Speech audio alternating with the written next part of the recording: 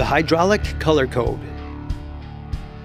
To enhance the understanding of a hydraulic system, a standardized color coding of flows and pressure was established by the Joint Industry Conference and the American National Standards Institute.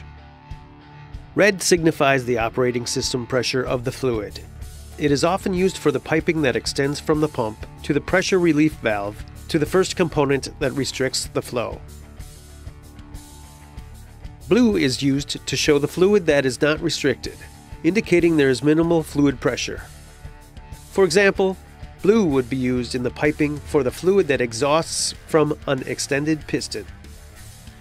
Green signifies the intake fluid that is piped from the reservoir to the pump. Yellow illustrates the controlled fluid flow after it passes through a restriction valve. Orange shows the fluid that has been reduced from the system pressure, such as the fluid at the output of a pressure regulating valve.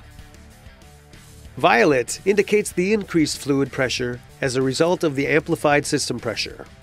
An example of this kind of increased fluid pressure is the fluid at the output of the intensifier.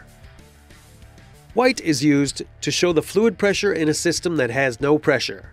An example is the fluid at the output of the intensifier.